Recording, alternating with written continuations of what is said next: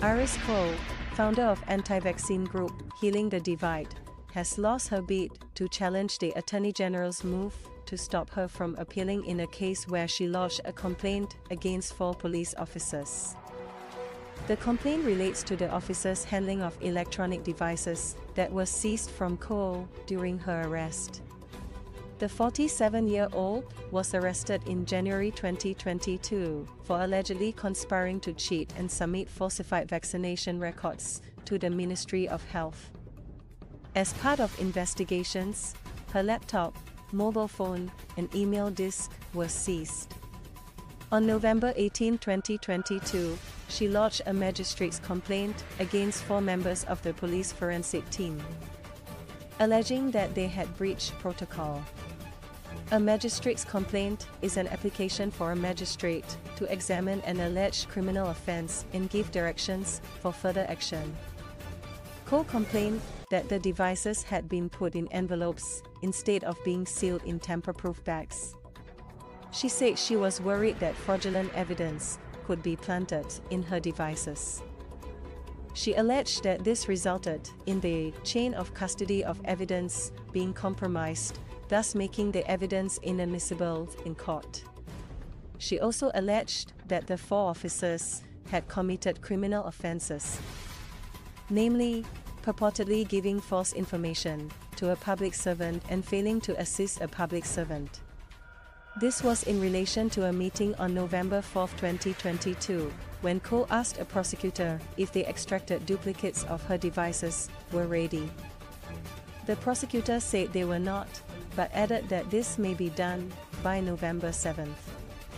Cole accused the 4 officers, who were at the meeting, of remaining silent and trying to mislead her with their reticence. A senior magistrate formally questioned Cole on November 23, 2022, and dismissed her complaint. He found no credible evidence that the police officers had committed the alleged offenses. On December 6, 2022, Cole filed an appeal against the magistrate's decision. On February 9, 2023, the Attorney General wrote to the court, saying that Cole's appeal was legally unsustainable. This was because a complainant did not have a right of appeal against the dismissal of a magistrate's complaint. In a second letter on February 16, the Attorney General invited Cole to withdraw her appeal, failing which he would apply to discontinue the appeal. She did not respond to the letters, and the Attorney General informed the Supreme Court Registry on March 13 that he would intervene to discontinue the appeal.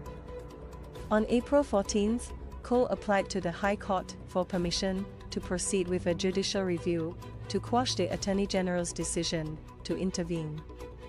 Her application was dismissed on June 30. And on Thursday, Justice C. Ki-un issued written grounds for his decision.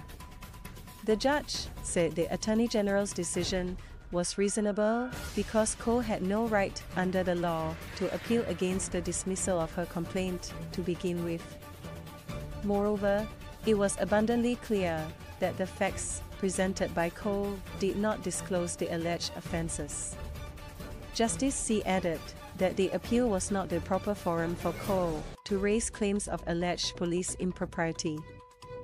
It appeared that the real purpose of her magistrate's complaint was to challenge the admissibility of the material on the electronic devices, said the judge.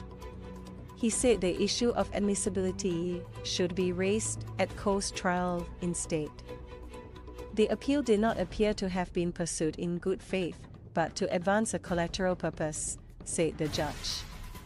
He ordered Cole to pay $5,000 to the Attorney General in legal costs. He turned down the Attorney General's request for Cole's lawyer to personally bear the cost, saying that he did not think her application was clearly frivolous and vexatious.